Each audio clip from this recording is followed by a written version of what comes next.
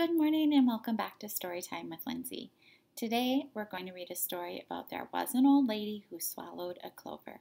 And in the end, there's a great surprise.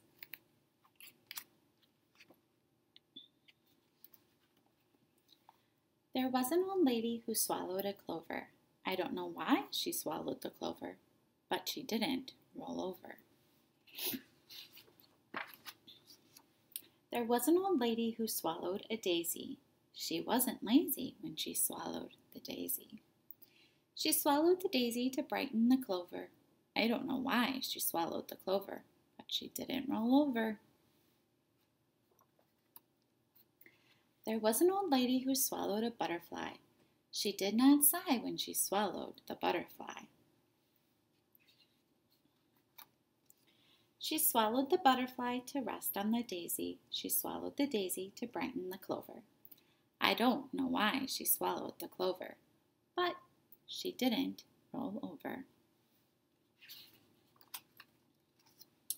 There was an old lady who swallowed a bird. It wasn't absurd when she swallowed that bird. She swallowed the bird to glide with the butterfly. She swallowed the butterfly to rest on the daisy. She swallowed the daisy to brighten the clover. I don't know why she swallowed the clover, but she didn't roll over. There was an old lady who swallowed a pot. Believe it or not, she swallowed that pot. She swallowed the pot to carry the bird.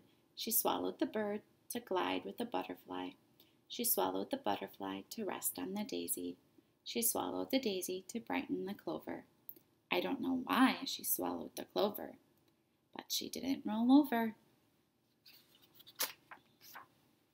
There was an old lady who swallowed some gold. It wasn't cold, all that shiny gold.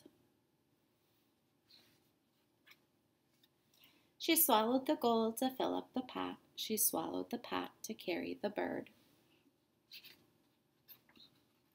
She swallowed the bird to glide with the butterfly, and she swallowed the butterfly to rest on the daisy. She swallowed the daisy to brighten the clover. I don't know why she swallowed the clover, but she didn't roll over.